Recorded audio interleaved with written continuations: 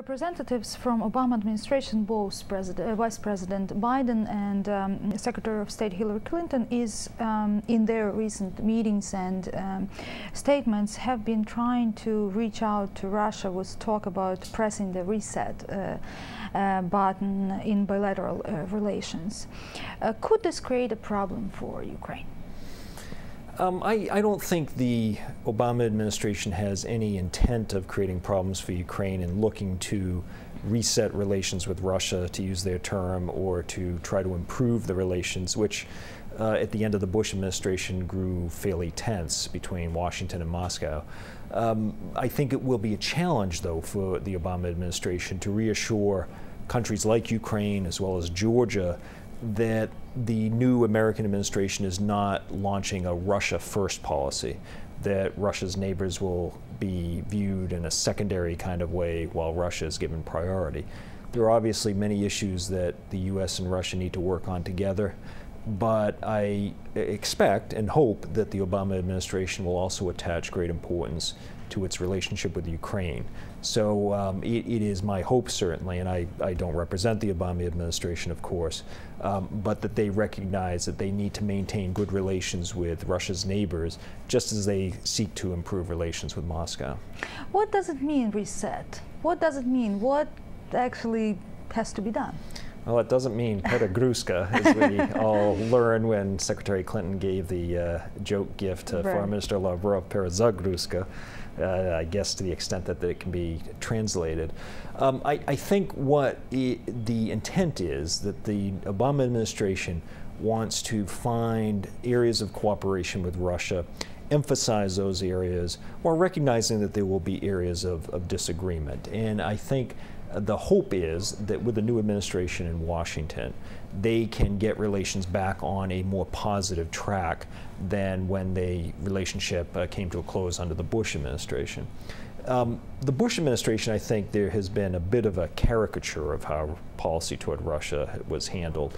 There was certainly an interest in working with Russia in areas of cooperation, but there was also a policy of pushing back on Russian policy and misbehavior whenever it was necessary. And so I think that was the basic policy: work where we can, push back when necessary. But I think the Obama administration wants to emphasize the work where we can part of that policy more so. Even so, there were some early tests for the Obama administration. Remember, within hours after Obama's election victory in November, President Medvedev threatened to put Iskander missiles in Kaliningrad. We saw the Manas Air Base close in Kyrgyzstan a few days before Vice President Biden went to Munich for the security conference, a situation that affects Afghanistan, an issue very important to President Obama. We've seen other issues too, where the Russians, I think, have shown that they are not to be taken for granted. They're not going to be involved in deal making. They are going to pursue interests as they see it. But I think the new administration is hoping that they can at least change the tone and then in turn change some of the relationship. In your recent article in Washington Post, you argue the Obama administration should avoid the grand bargain, as you said, in the relationship with Russia. How big a part of this grand bargain is Ukraine? Ukraine comes into play in terms of NATO. And I think the situation in Ukraine will determine as much of its relationship with NATO as anything else. What I was recommending or advising is that Ukraine not be traded off in any efforts to improve relations between the United States and Russia, and that the door to NATO should remain open for Ukraine. Last April in Bucharest, NATO allies said that Georgia and Ukraine would eventually become members of NATO. There was an effort reaffirmed in December at the NATO ministerial meeting that also called for an annual national action plan. That too is a step toward that. But I think the reality in Ukraine also is that given the domestic situation, the economic crisis, the upcoming presidential election, NATO may not factor as much of an issue as might have been expected a few months ago. What's important, though, is that the issue not be dropped completely. That if Ukraine does decide it wants to pursue deeper relations with NATO, that decision, that issue, should be decided on its own merits, not through a Russia prism. In other words, we shouldn't decide whether NATO should have deeper ties with NATO, Ukraine should have deeper ties with NATO because Russia might or might not be opposed. It should be decided on its own merits. Is that possible? I mean, not to put Ukraine in that part of that bargain? I think it is. I think in the Bush administration, we tried to make clear that our policy toward Russia's neighbors was to be decided on our interests with those countries, on those countries' interests, on those countries' aspirations for deeper integration with Euro-Atlantic institutions.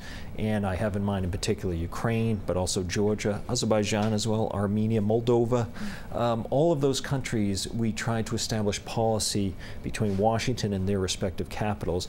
We didn't try to have a third link in there of policy going through Moscow. It shouldn't be how policy is determined with those countries. Those policies should be determined on their own merits. It's not easy. I would say there are allies in Europe who do tend to view relations with Ukraine and Georgia and the other countries through a Russia prism. My hope is that we move away from that, and that will take some time. But yes, United States wouldn't do, would create a policy toward separate countries. But what about Russia? Russia is not, it looks like, not willing to drop Ukraine from their agenda. I think that's right, and I think Russia still tends to view its neighboring region as its sphere of influence, or where it has, as the term was used by President Medvedev, privileged interests. Russia, I think, does view the region in revisionist zero-sum terms. So I think you're absolutely right to point out that Russia sees that region in a different way than we do, and I think that reinforces even more the importance for the United States and for our allies in Europe to stress that there is no sphere of influence, there are no privileged interests, and if Ukraine wants deeper relations with the West, Ukraine should be able to pursue those. We also want to see good relations between Ukraine and Russia. Having bad relations between Ukraine and Russia is in no one's interest. But our view, the view in Washington, is that having better relations with the West need not come at the expense of Ukraine's relationship with Russia. They should be able to have good relations all the way around.